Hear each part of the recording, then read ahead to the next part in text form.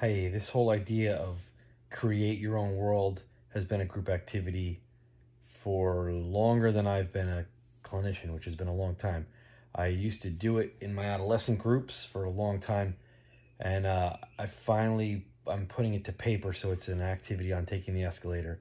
And this one's about it's having your clients come up with a fictional world, and then if you want, as an option, even drawing that. I used to take poster paper and have people draw their worlds out and talk about them.